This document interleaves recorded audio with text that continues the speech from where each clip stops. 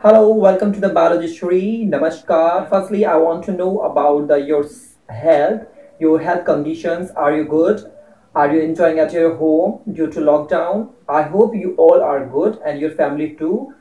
In this video, I will talk about the syllabus of the CBSE 11th class biology subject for the session 2020-21 session.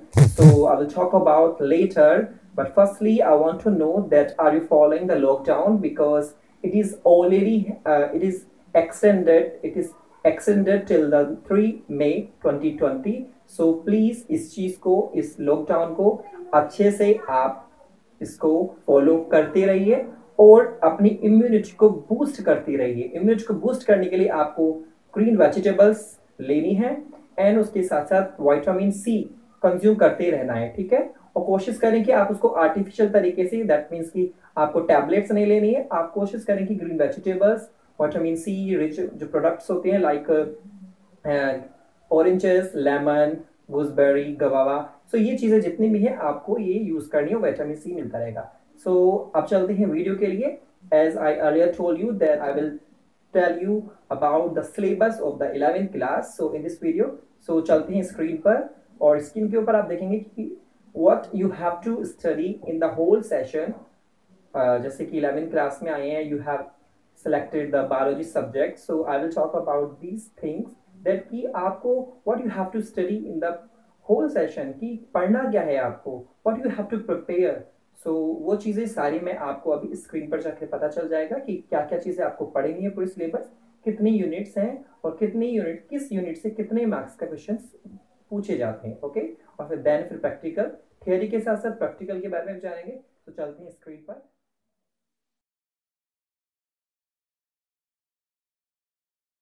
So here you can see your biology code, that is 044, as you know very well, and we know very well that this is your first class, so you need to know that what is your biology code। और you can see कि यहाँ पे session जो लिखा है 2021 पूरा जो syllabus यहाँ पे इस टाइम है, आपका जो वेटेज दिखाया गया है unit wise, which is for your theory only. ये थियरी का है, प्रैक्टिकल का आगे आएगा। सो अच्छे से अगर कोई भी कन्फ्यूजन हो, so you can comment down, लेकिन ध्यान से समझना है क्योंकि फर्स्ट सेशन है आपका, पहली बार आप जान रहे हैं कि बायोलॉजी में किस तरीके से आपको पढ़ना है, क्या पढ़ना है पूरे सेशन में। सो be attentive. So theory contains 5 unit, that means कि बायोलॉजी जो पूरा बुक है उसके अंदर कितनी units we have to study, only 5 units. 5 units हैं, सभी के अंदर अपने अपने चैप्टर्स हैं, नंबर ऑफ चैप्टर्स हैं सभी के। जैसे if I talk about the first units, so there is 4 chapters in the diversity of living organism. अगर सेकेंड यूनिट की बात करें तो उसके अंदर है 3 chapters are there. Third unit में सेम 3 चैप्टर्स, फोर्थ यूनिट में 5 चैप्टर्स एंड फिफ्थ यूनिट में 7 चैप्टर्स आर देयर। अगर हम बात करें total number of periods that we have to complete these units, so how many periods we need, तो अगर हम बात करें फर्स्ट यूनिट की तो 27 पीरियड्स, सेकेंड यूनिट में 27 periods, third unit 26 periods, fourth unit 40 periods, fifth unit 40 periods.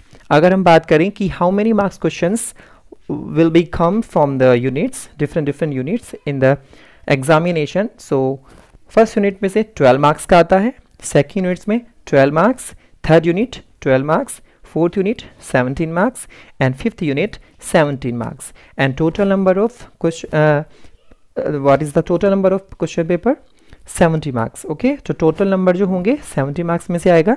ये था सभी का weightage unit wise। सो कोई कन्फ्यूजन आई होप कि नहीं है यहाँ पर। चलो आगे चलते हैं कि हर यूनिट में जो चैप्टर्स नंबर बताए मैंने किस में कितने हैं। तो फर्स्ट स्टार्टिंग में देख लेते हैं first unit, diversity of living organism. I told you that 4 chapters are there. So first is the living world, second is biological classification, third is plant kingdom and fourth is animal kingdom। Second unit, I told you that there are 3 chapters we have to study in the second unit।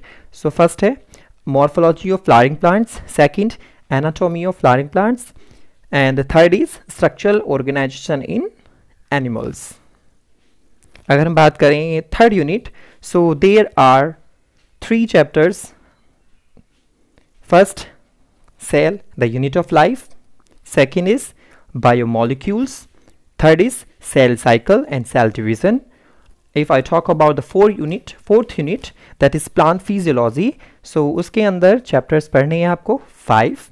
First is transport in plants. Second, mineral nutrition. Third, photosynthesis in higher plants. Fourth, respiration in plants. And the fifth is plant growth and development. And the last unit, that is major unit, because there are 7 chapters, that is human physiology. First है digestion and absorption. Second, breathing and exchange of gases. Third, body fluids and circulation. Fourth, excretory products and their elimination. Fifth, locomotion and movement. Sixth, neural control and coordination. And the last 7, chemical coordination and integration. So overall we have to study 22 chapters from these 5 units. पूरे session में 22 chapters 22 chapter पढ़ने हैं. Okay, सो ये था आपका theory जो कि 70 marks की आएगी. अब चलती हैं प्रैक्टिकल्स की तरफ. आई होप कि आपको थियोरी समझ में आ गई अच्छे से. Practicals 70 marks theory, so remaining कितने हैं 30 marks. So which is for your practicals. So evaluation scheme में देख लेते हैं कि फर्स्ट यहाँ पर हमने प्रैक्टिकल्स को 2 पार्ट्स में डिवाइड किया है, ए एंड बी. अगर हम ए की बात करें, पार्ट ए में आपका 2 चीज़ें होंगी. एक तो आपकी होगी एक्सपेरिमेंट करके दिखाना है, एक है जो मीन्स कि परफॉर्म करना है, एंड सेकंड होगा पार्ट ए का ही सेकंड होगा जिसमें आपका एक मेजर एंड माइनर करके हमने बनाया है यहाँ पर.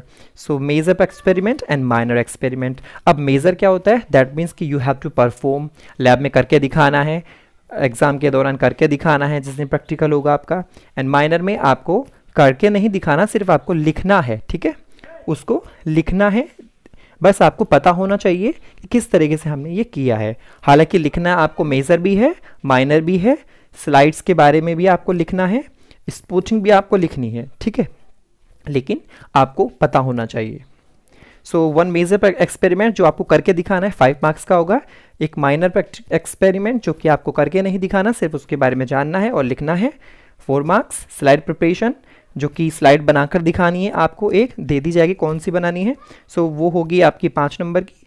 Sporting part B, sporting that means कि स्पोर्ट्स बनाए जाएंगे आपकी लैब में. 7 स्पोर्ट्स होंगे, हर एक स्पोर्ट्स के ऊपर स्पोर्ट नंबर 1 एक स्पोर्ट कुछ भी वहाँ पे रखा हो सकता है वहाँ पर कि एक स्लाइड रख दी हो, एक वहाँ पर स्पेसिमेन रख दिया हो, प्लांट एनिमल से कुछ भी वहाँ पर, या एक मॉडल रख दिया हो और उसके बारे में जानने के लिए आपको बता दिया गया कि आपको बताना है कि ये क्या है. सो स्पोर्टिंग में आपका 7 स्पोर्ट्स बन जाएंगे, हर एक स्पोर्ट्स पर एक एक कोई ना कोई चीज़ रखी हुई मिलेगी. सो हर एक का 1 नंबर होगा. सो 7 मार्क्स से स्पोर्टिंग होगी. फिर आता है आपका रिकॉर्ड, दैट मीन्स कि पूरे साल आपने ये फाइल बनाई है. सो प्रैक्टिकल रिकॉर्ड प्लस उसका वाइवा, उसमें से कुछ भी पूछा जा सकता है आपका during your practical examination. Project record, that means कि कोई एक टॉपिक आपको दिया गया होगा जिसके ऊपर आपने एक प्रोजेक्ट बनाया है, उसका भी वाइवा वॉइस, उसका जो वाइवा होगा. सो practical record and viva 4 marks, project record and viva 5 marks, overall 9 marks. और यहाँ पर क्रेडिट दैट मीन्स की प्रेफरेंस भी दी जा सकती है थ्रू द एकेडमिक सेशन कि स्टूडेंट्स ने क्या परफॉर्म किया है, किस तरीके से पूरा सेशन किया है. सो उसके ऊपर यहाँ पर दैट मीन्स कि टीचर्स के ऊपर डिपेंड है कि वो किस तरीके से आपको मार्क्स देंगे, क्रेडिट या प्रेफरेंस आपको मिल जाएगी. सो ओवरऑल ये वेटेज था. Total marks practical 30. सो ये list of practical, list of experiment है जो करने हैं आपको. सो देख लेना, यहाँ पर स्क्रीनशॉट ले सकते हैं, या I will upload PDF file of the 11th class biology syllabus in description box, so you can download from there. Okay, सो ये प्रैक्टिकल है. अब आता है पार्ट बी जो स्पोर्टिंग आपको बताया 7 स्पोर्ट्स होंगे, हर एक एक नंबर का 7 मार्क्स का.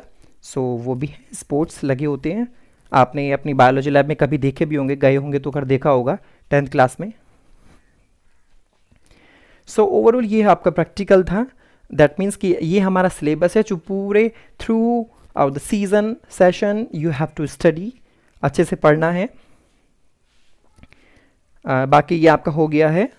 ये तो विजुअली इम्पेयर्ड जो स्टूडेंट्स होती हैं, प्रॉब्लम्स होती हैं, उनके लिए था। ये आपकी बुक्स हैं, प्रेस्क्राइब बुक एनसीईआरटी आपकी है ये। और अगर आप कोई एनसीईआरटी से बिलोंग करती हो, कोई एक्स्ट्रा बुक हैं आप वो भी रिलेट करती हुई बुक्स भी आप ले सकते हैं।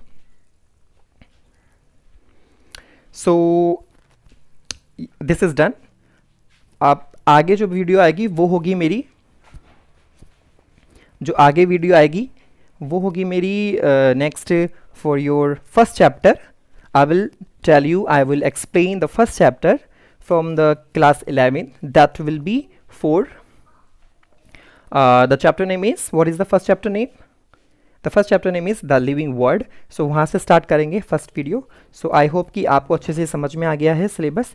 और अगर मैं बात करूँ लॉकडाउन की, सो प्लीज़ उसको फॉलो करते रहिए। लॉकडाउन की जो गाइडलाइंस है, please follow all the guidelines which is given by the government, okay? and अच्छे से आप अपनी इम्यूनिटी को बूस्ट करते रहिए, अच्छे से खाते पीते रहिए। ठंडे की बजाय आप गर्म पानी को यूज़ कीजिए, अच्छे से विटामिन सी रिच फूड खाइए, वेजिटेबल्स लीजिए, ओके? और जल्दी से उठिए, ऊपर उठते के साथ ही योगा कीजिए, एंड देन आप अपना जो डेली आपका रूटीन होता है वो परफॉर्म करते रहिए, okay? So all the very best, thank you so much.